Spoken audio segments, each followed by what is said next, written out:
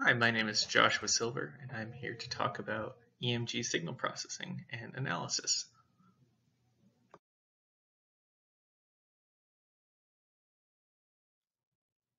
So what is EMG? Well, EMG stands for electromyograph, and it's used in the medical field for measuring electrical impulses from muscular activity. It commonly has a frequency of between 1 and 10 millivolts and a frequency ranging from 0 to 500 hertz, although it's more commonly found between 50 and 150 hertz. This is different than other biopotentials, which are various electrical impulses that our bodies give off, such as ECG, which measures electrical impulses given off from the heart, or EEG, which is impulses from the brain. Here I have outlined the general process at which a person could take a surface electrode to measure these electrical impulses from a patient's muscle, and then process that raw EMG data into data that can be analyzed by a physician to detect neurodegenerative diseases or be used in other applications.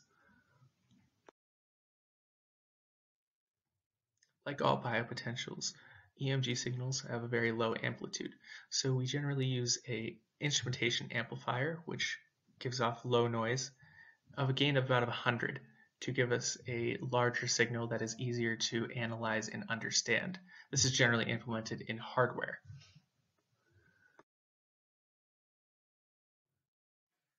Since this electrode that we are using measures all sorts of electrical potentials, it's important to include an anti-aliasing filter. This is generally a low-pass filter that has an upper end of around 1 kilohertz. This is going to filter out our unwanted signals. We choose 1 kilohertz to satisfy the Nyquist sampling theorem, as that's about 2 times the maximum frequency that we will see from an EMG signal. This is again implemented in hardware.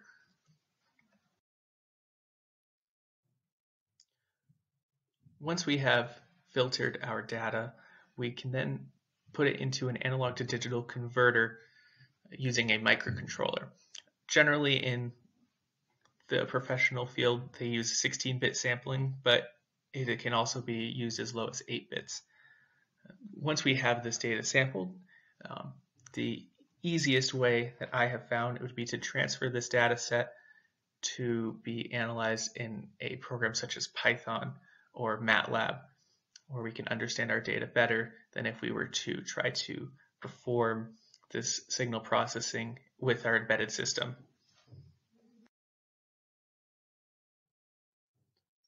Once we have obtained our set of data from the ADC, we can then take the fast Fourier transform to bring us from the time domain to the frequency domain.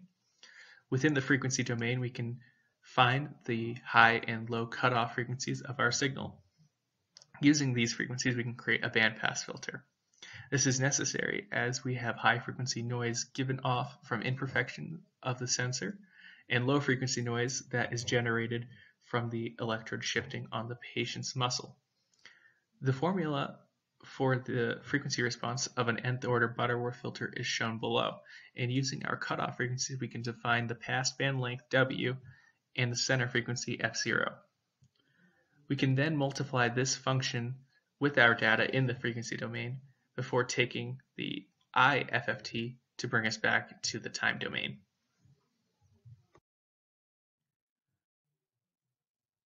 Next, we have to do full wave rectification on our signal, as processed EMG data is only represented in positive amplitudes. In hardware, this could be done using a bridge rectifier, but since we were working in software, it is easier just to take the absolute value of the negative components of our signal and add it to the positive components. After rectification, the data is usable, but it is better to both smooth and average our data to make it easier to understand. This data can then be analyzed to be used to determine various neurodegenerative diseases, such as Parkinson's or essential tremor.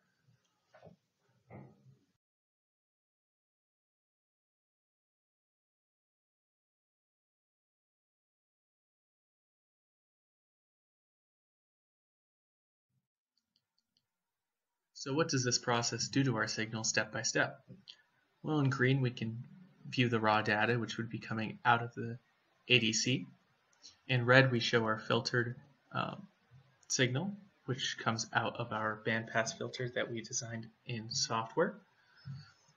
Following that, we have our full wave rectification in blue. Following that, we have our smoothing, which is eliminating a lot of unnecessary noise, and averaging, which is giving us a nice clean final signal.